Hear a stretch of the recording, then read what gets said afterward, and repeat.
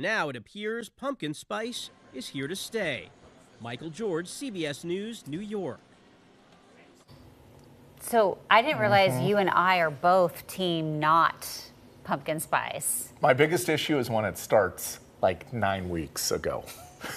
Didn't it start in August? The middle of that. It started in August, right? That's what you. That's fine. And he's the defender, right there. This guy He's with the his defender. pumpkin spice bathroom wipes. And deodorant and chapstick. And shall I go on? No. Although I saw you have a whole thing for this. We will go on. Yes. Yeah. So PSL season well underway. Jenny, Todd.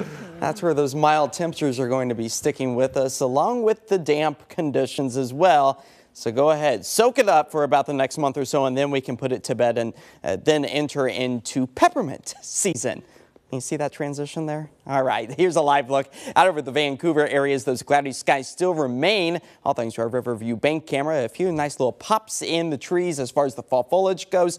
Again, reminiscent of pumpkin spice as we currently sit at about 57 degrees. Expecting maybe an on-again, off-again rain shower as we work our way through the rest of this evening with satellite and radar showing the widespread cloud coverage across our region. Again, a lingering raindrop or two is still in our forecast for the rest of this evening, but we do start to work towards our drying trend just in time for Saturday. But you can see that moisture that's still lingering out over the Pacific Ocean, eventually making its way back into our area. As our rain gauges have kind of been lackluster today, despite the gloomy and kind of damp conditions. 1/100th of an inch here in the bucket for the Rose City. Just about the same found out along the coastline, as we do anticipate these numbers to once again start to increase as we work our way through the rest of the weekend. But as far as the fall foliage goes, really seeing the ash trees and the locust trees coming to an end. A lot of those raindrops bringing those leaves to the surface, and that's where we expect to see some muddy conditions near our feet level as we work our way to those corn mazes and pumpkin patches this weekend.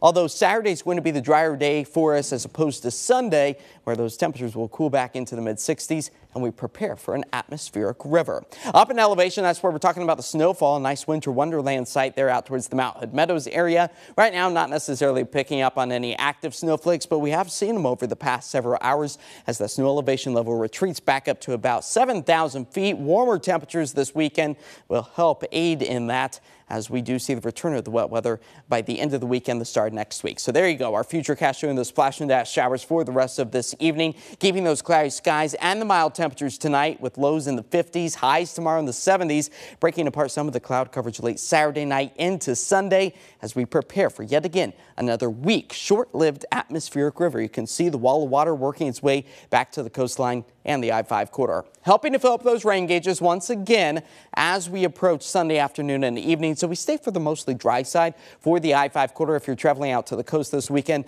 likely going to be picking up a few stray raindrops, not only on Saturday, but again on Sunday as the atmospheric river tongue starts to lick parts of western Oregon and southwest Washington. That's where we do anticipate the brunt of that atmospheric river to impact parts of British Columbia and parts of western Washington as it slowly starts to drift its way further to the south. Tonight, a hit-and-miss shower. Temperatures falling back into the mid-50s. Tomorrow, back up to 70 degrees. A nice little warming trend for us despite the mostly cloudy skies.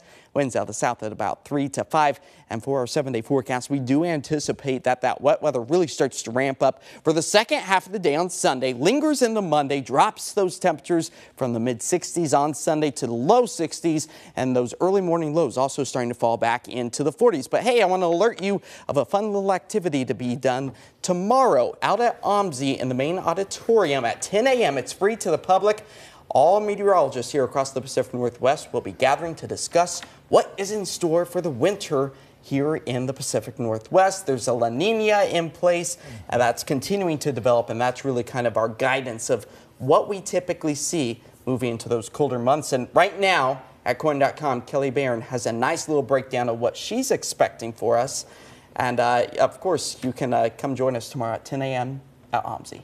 I'll let you just go and... I'll give you the breakdown, Jenny. Don't worry, Jenny is going to be reading the article. She will. Yeah. Sure. All right, we'll be right back.